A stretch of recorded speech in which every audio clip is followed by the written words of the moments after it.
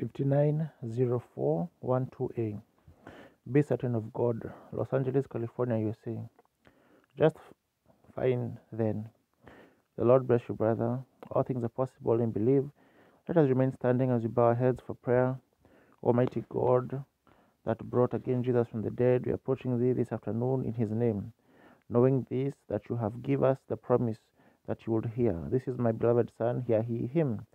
And we come in his name to ask mercy and to ask healing and salvation for those who are hungering and thirsting for such, forgiveness of our trespasses, and praying that your Spirit will cause many to come to thee this afternoon, both in this visible audience and in the radio land.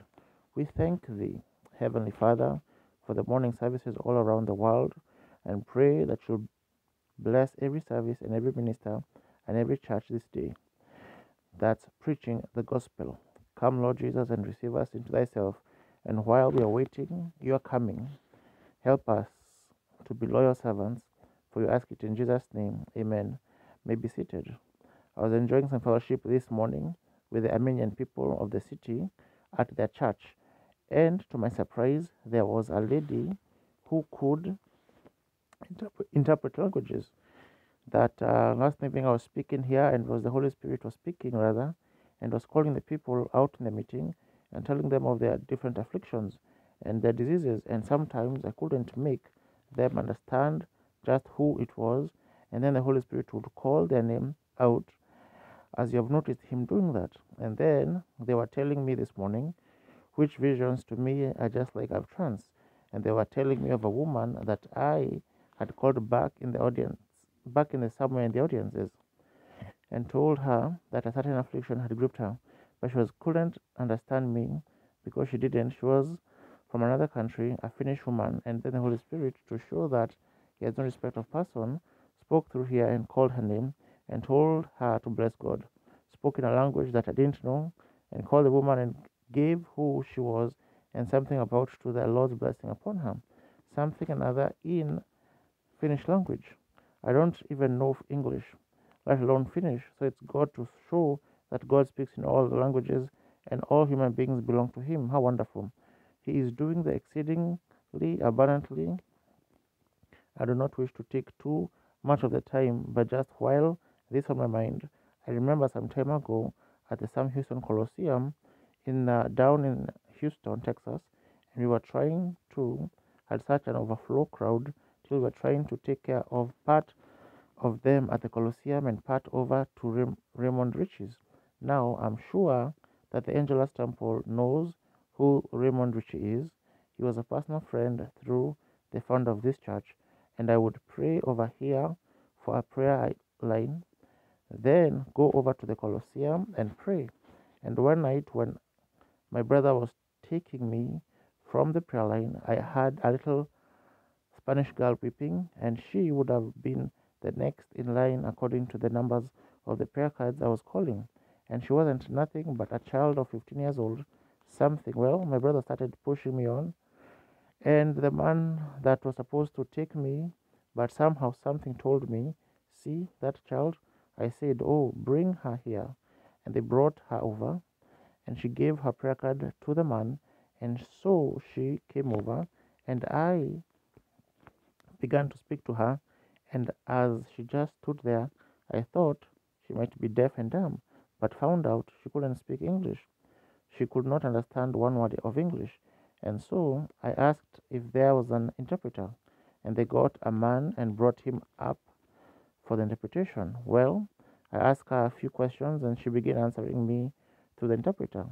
And then all of a sudden, the vision came, and I said, I see before me a little girl with a little plaited hair hanging down her back.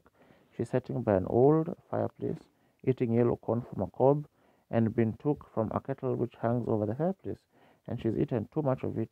If she falls violently ill, and she's taken to the bed by her mother, and is thrown into epilepsy. And then the vision left. And the little girl turned to the interpreter and said in Spanish, I thought you couldn't speak Spanish. And the interpreter said, you spoke English. Did you not, Brother Branham? I said, I did. He said, well, she said, you spoke Spanish. I said, stop the recorders. all along the row, and they stopped. And we played it back, and every word was English. And then we had her to repeat what I said, and as long as the vision was going on, she had every word in English. Well, why here? How hear we every man in our own tongue wherein we were born? God is still God. Now, when I begin to say words within myself, she didn't understand that at all, but the Holy Spirit speaking English was interpreting it to her in Spanish. God is a good God, as Oral Roberts places it, certainly is true. And if we could only grasp that this afternoon, that His goodness to that little woman, finish whatever she was last night, to be sure that her faith would be recognized. He called her in her own language.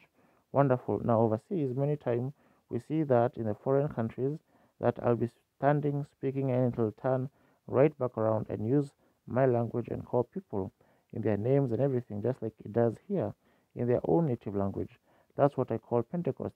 I believe it. That's the Holy Spirit. Now, the last few nights, we haven't been giving out any prayer cards for prayer line, so I believe it would be in order tonight to have a prayer line to pray for the sick. All next week, beginning Tuesday night, we expect to go all through next week. So you come out each night, come praying, bringing somebody with you. The boys will be giving out prayer cards in about 35 minutes as soon as the service is finished here. And you who want a prayer card, just remain. Now, they'll bring the prayer cards up here and give them out to anyone who wants them.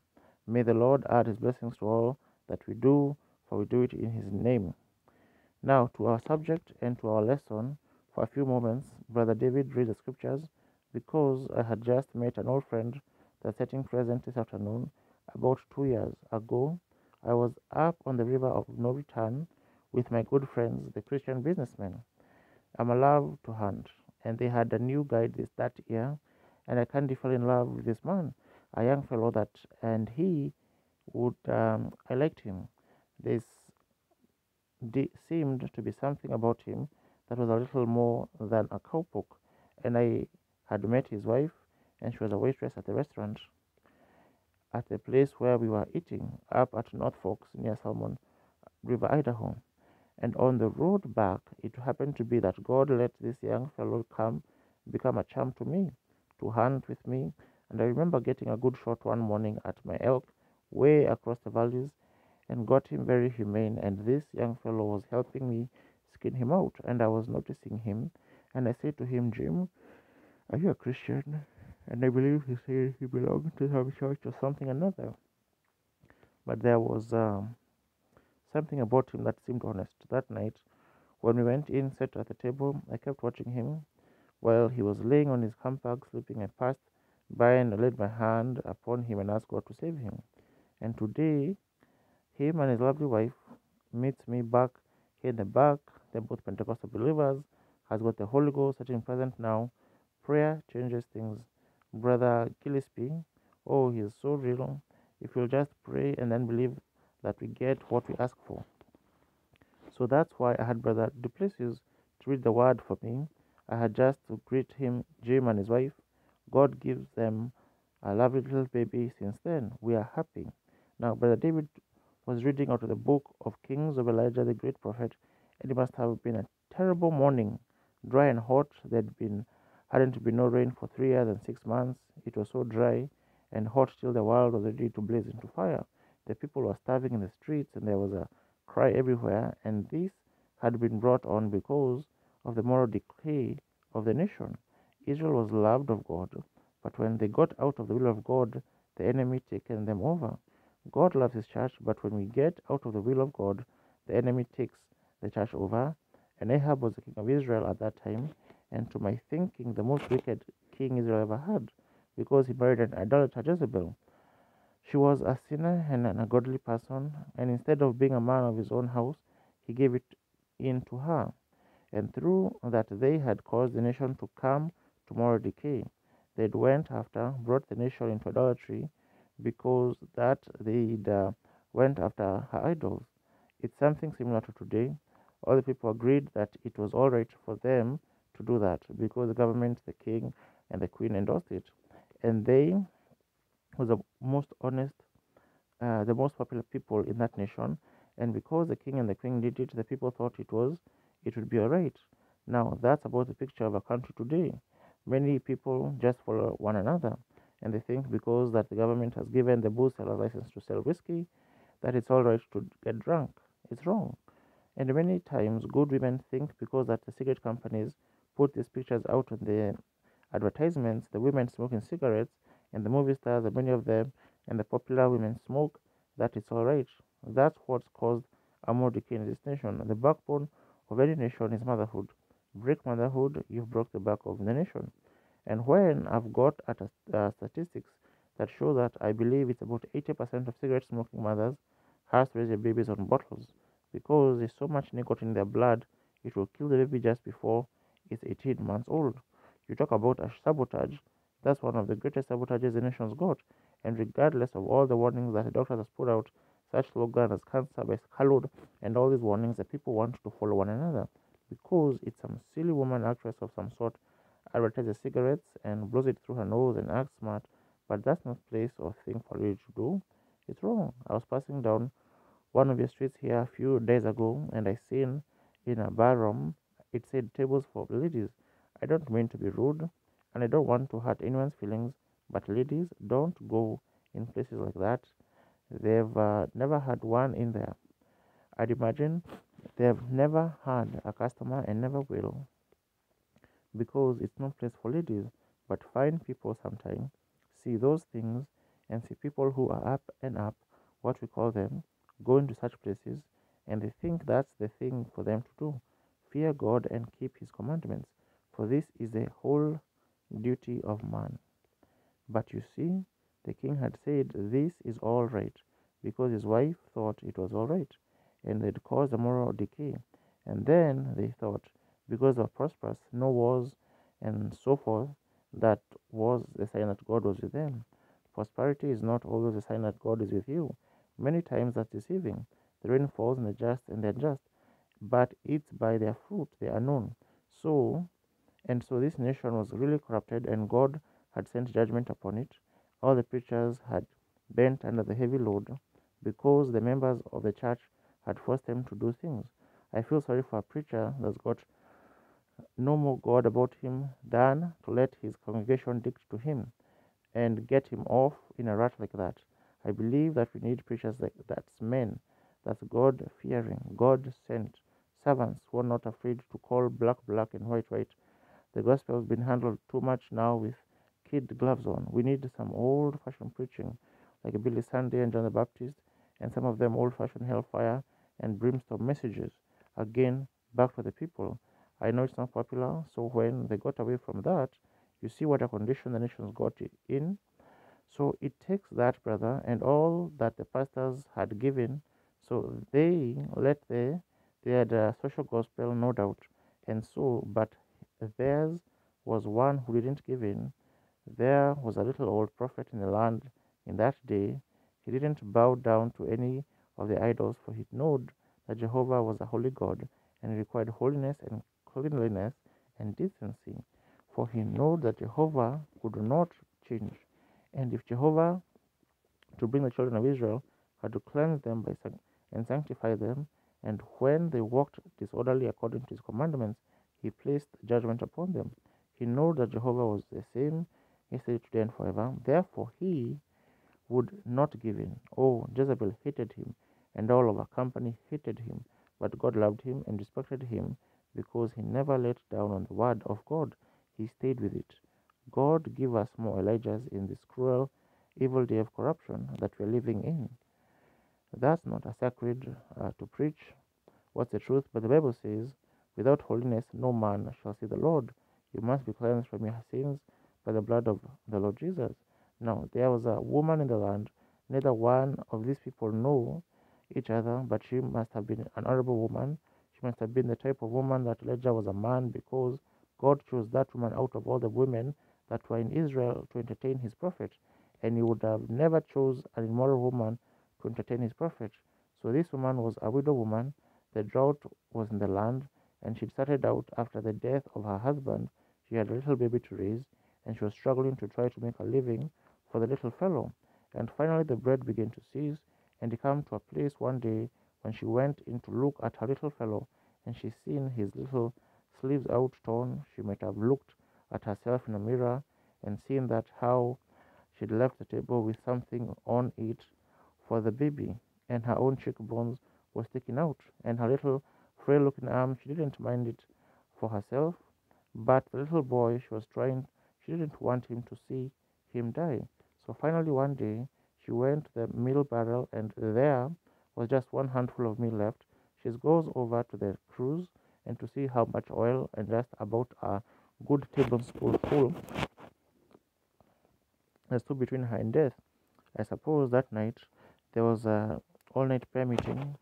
Isn't it strange how God lets us get right down to the end of the road? No doubt, but she checked up, said, Lord God, something like this. I've served you. I've done all that I know how to do. I've met your requirements. And here I've got one handful of meal and a spoonful of oil between death for my child and myself. All night long she must have prayed. And when the little fellow would wake up, turn over and say, Mama, would you go back to the cupboard and see if there's just a little bit of that bread left? She'd go back, cry a little, and then she would come back and give him a little water to drink. For she knew she could just had this little bit, and it had to be maybe the next day, and the little fellow maybe couldn't sleep good because of hunger. I've been through those places, no doubt, but what there's many here have been through those places. I've seen my mother leave the table of a morning, sit back in the house and cry when what we had on the table was some stale bread, and she'd pour some coffee over it and some sugar over the top of the kiddies or us kiddies and go back in the room and weep. Say, I'm not hungry. When she was hungry and I was trying to go to school like that. And the woman, as she seen that critical hour coming, no doubt she checked up and said, Lord, I've done all that I know how to do. When you have done everything that you know how to do and met every requirement that God has required, that's where faith takes a hold. That's where faith comes in. If you've met every requirement that God required you to do, then sometimes God tests your faith to see what kind of a reaction you'll have on your action. Oh, He's good at that. It just proves whether you really believe what you think you believe. You know, He does that many times. One morning there was some Hebrew children was going to be burnt up, and they knew that they had done God's will, and they said, we're not afraid of the king's commandments. Our God is able to deliver us from this fiery furnace. Nevertheless, we will not bow to this image. Now, God was going to give them a test to see what their reaction to the action would be. And He let them walk right straight to the fiery furnace before He ever moved. But when all of God's requirements has been met, and you're certain of God, that God will do it, stand still then and God will do it. If you sat in these meetings and you've seen the Lord God move out over the audience, healing the sick and afflicted, and yet you seem to have still have your disease, and when I ask for them to put hands on the other, and you have made your wrongs right before Him, you have accepted Him, and you have been baptized in the Christian faith, and your heart's clean before Him, then sometime when God delays His answer, He's only wanting to see what you'll react by. Just be sure that you believe that it's God, and then hold on to it. Don't you move. If you've been prayed for, hands laid on you by believers, the Bible said, "These signs shall follow them that believe." That's God's requirement, and God requires you to believe His word.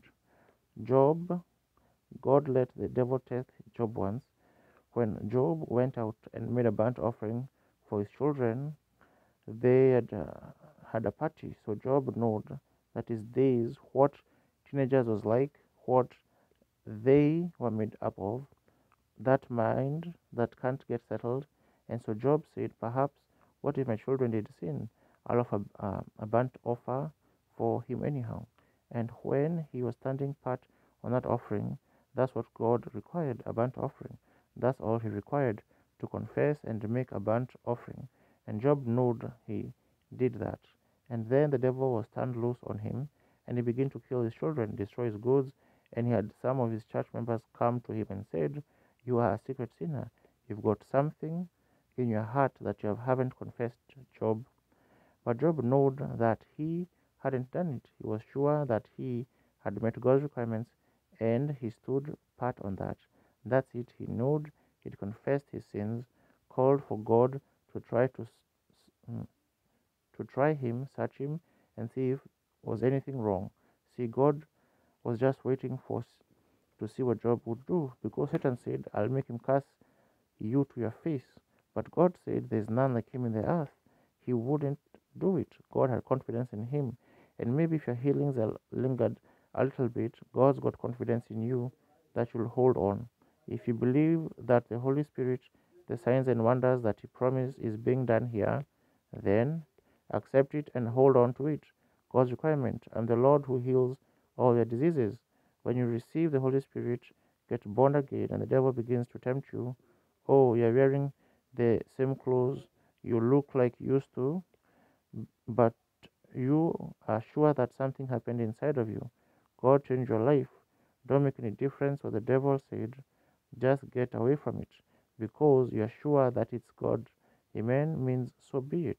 I'm sure the Holy Spirit is here now. I'm sure of it. And I know that what we ask, we will receive it.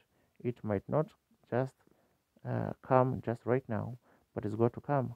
God's promise is true. We ask Him for anything, we don't doubt. We believe that what we ask for, we get, because we met God's requirements, given our life to Him, surrendered our will to Him, our lives to, and our soul, all that we are, have surrendered to God. Then our heart condemns us not. We can have what we ask for. "If you abide in me and my word abide in you, ask what you will, and it shall be done unto you." That's His promise. Just be sure that you know God and know that His promise.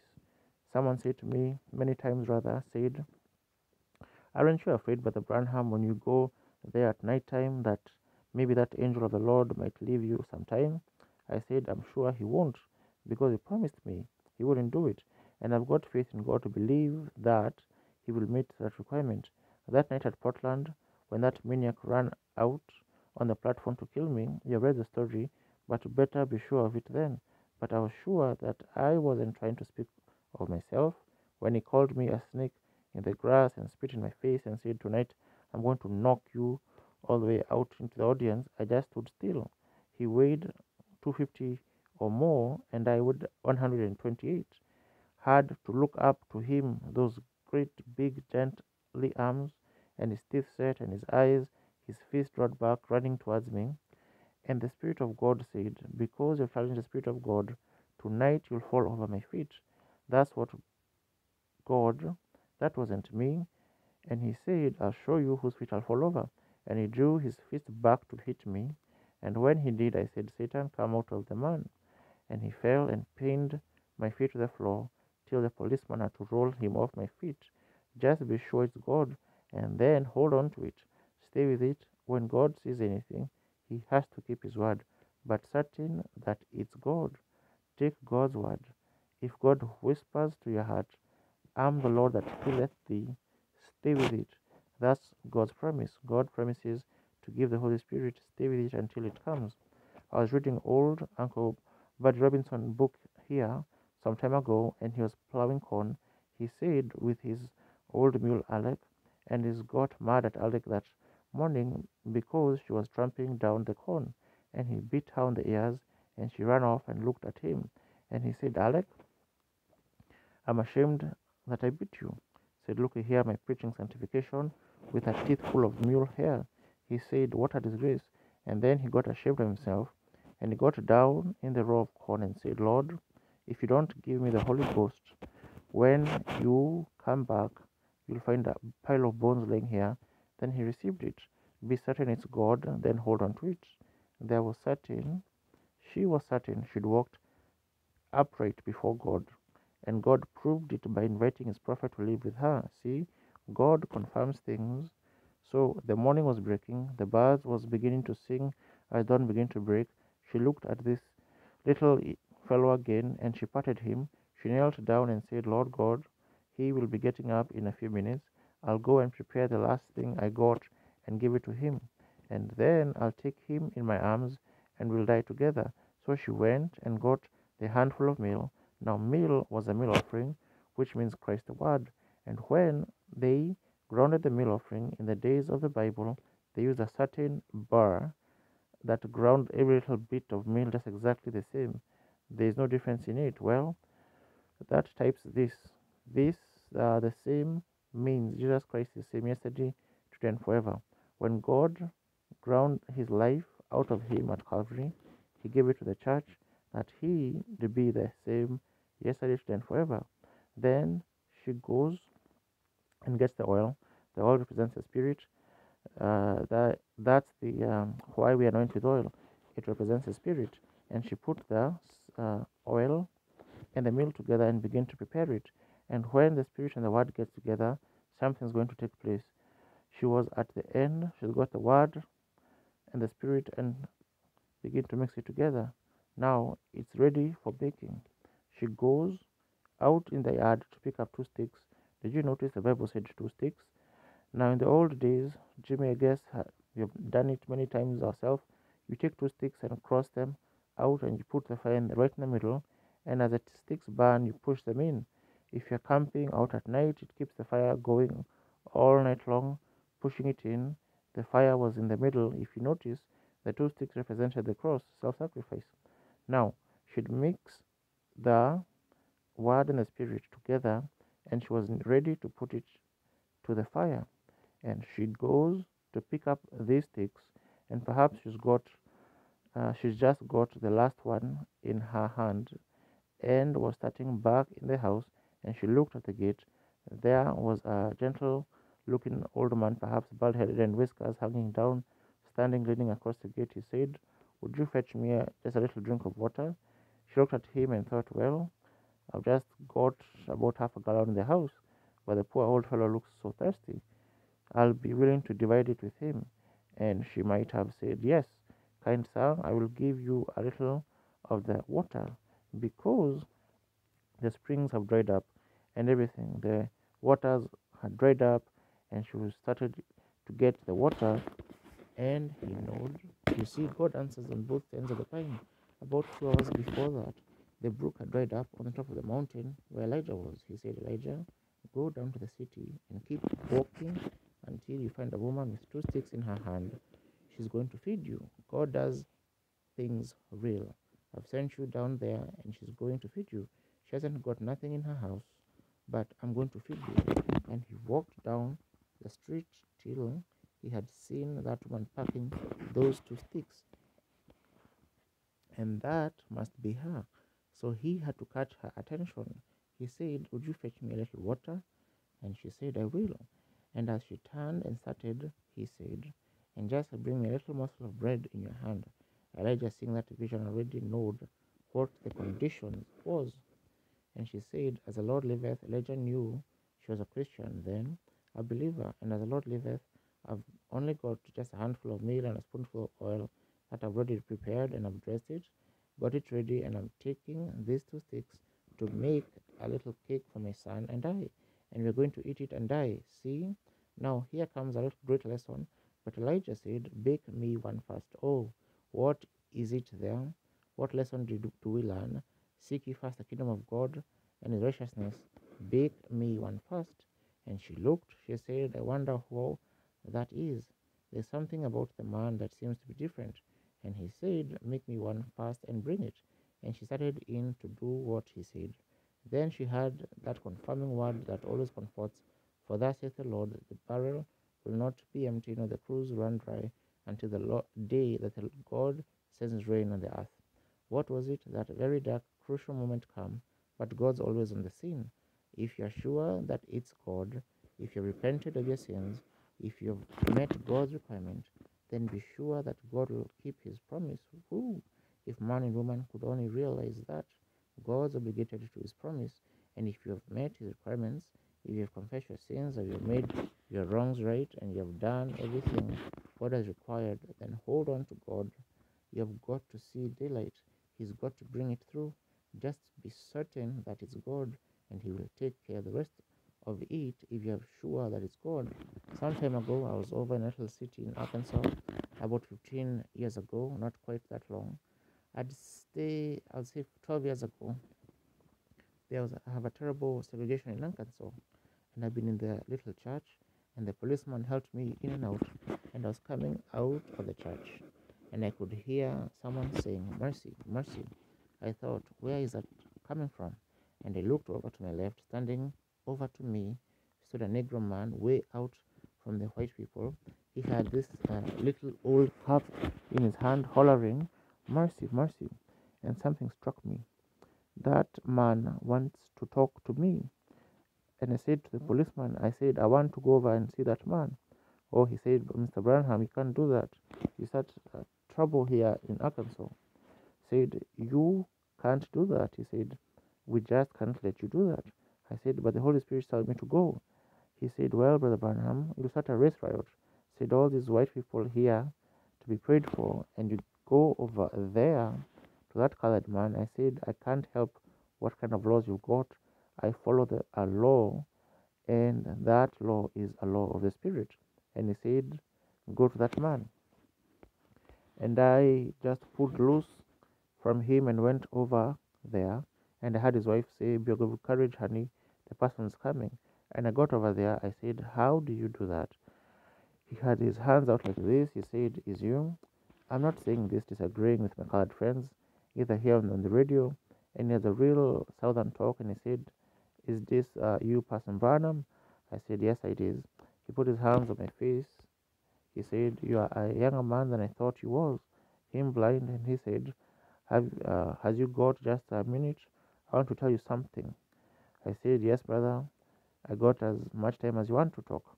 I said, "I've been a Christian since I was a little boy, and my old mommy said she's gone. She's been gone for years." And I said, "I've been blind now for several years, and I got cataracts in my eyes. The doctor man said he couldn't take them off. They done wrapped around the optic nerve, and he couldn't take them off. And he said, I never heard of you in my life, person, but Branham. But said last night about 9 o'clock, I went to bed." He said, "I dreamed I saw my old mommy come up to my bedside, and she said to me, 'Honey, rise up and put your clothes on and go down to the city called Moahat and have Brother Branham to pray for you. You're going to get your sight.'" He says, "Do you believe that's Brother Branham?" I said, "I believe it with all my heart." He said, "My old mommy never told me a lie in her life." And I got up and put on my clothes, and my wife helped me to the bus station, and we went over to the auditorium, and they told us, "You are here." And we come over here and been standing here, and it's raining as hard as it could rain. I looked at him, I put my arms around him, and I said, "Lord God, I don't know, but somehow he's certain, and I'm certain that you let his old mommy come to him in a dream to tell him that he was going to get his sight. And so, and he's so sure that he's going to get his sight, Lord God, let it be now." And as no more than said that, and he started patting his eyes, he said, "Thank you, Lord." And I said, "Can you see me, uncle?" And he said, "Sure, I can't see." Said, "I knowed I was going to see." My wife said, "Honey, can you really see?" Said, "Sure." "You want to see that red car sitting there?" Said, "Sure, I can see." A great scream went up from everywhere, and the people glorified God. What was it? He was certain that God had spoke to him in that dream. And if God's certain by a dream, how much more certain is he by his word? Be certain, hold on to it. God will bring it to you pass. Let us pray. Lord, when I think of all many of experiences, I don't know today where that man is. Thou knowest. I may never have the privilege of looking at him again on earth, but no doubt sometime across the river yonder, when we have both climbed the golden stairs into your kingdom, I shall see him there, because he was certain. He couldn't read your word, but you spoke to him by a dream and by his truthful mother, and he was certain that his mother wouldn't lie. And if you had sent him in a dream of his mother, and he knew that, he was sure that he was going to get his sight, I believe, Father, that's the reason you gave it to him. He moved from his bed, he went into action. He put his faith to work, and you confirmed his faith by giving him his sight. There are many sitting here, Lord, today, many out in the regular land that's read the word and heard the promises, but has never been just sure of it. God, let them be certain today that if God has said so, he has to keep that word right. And sometimes he lets reaction come just to see what we will do. And may every person now that's here in the invisible audience, let them take a hold of your word, your promise, confess their sins and unbelief, and hold on to that promise until daylight breaks for them. Grant it, Lord. May they be sure that and certain that you'll keep your promise, every one of them. For we ask it in Jesus' name and for his sake, amen. God bless you. How many is certain that God keeps his promise? We used to sing an old song over in the Baptist church. His promise is true. He will not forsake you. God is still on the throne. Do you ever sing it? Let's see your hands, all that knows it. Give us a call, sister. God's still on the throne, and he knows he and he remembers his own, and he ever remembers his own. His promise is true. He will not forget you. God is still on the throne. Wonder, Brother Duffield, if you can help me lead it. All right, let's sing it. God is still on his throne. He never forsaketh his own. His promise is true. He will not forget you. God is still on the throne. How many believe that? Raise up your hand. Let's stand while we sing it now all together. Lift up your hands to God as you sing it.